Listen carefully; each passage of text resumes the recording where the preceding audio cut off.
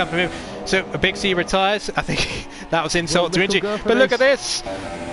Lickle, they've both got 6 second penalties. I wonder if they're in the same chat on the mic. He's going for it. He is going for it. Oh no.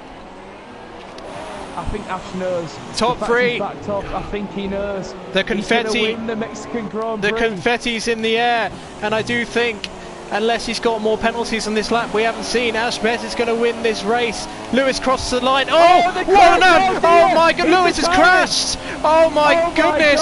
What happened? Oh, Lewis, the 2 teammates touch. Championship up in smoke. Ash Bett wins. Cliffy will take 3rd. What a win! Oh, that is an unbelievable race. That is the most dramatic moment I've ever seen in a race. The 2 Haas teammates colliding, and their relationship as teammates is completely finished.